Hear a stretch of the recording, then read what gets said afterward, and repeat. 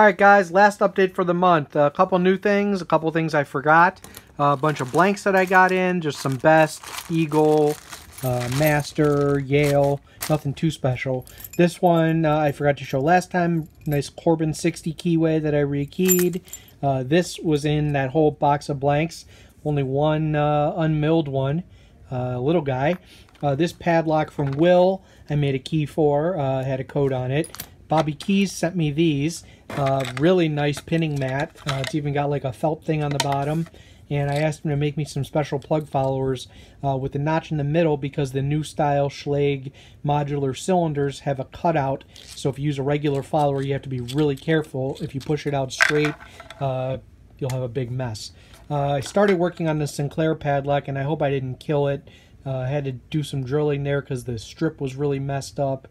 So this one may be a lost cause, but we'll see. Got this from eBay, LGL Company.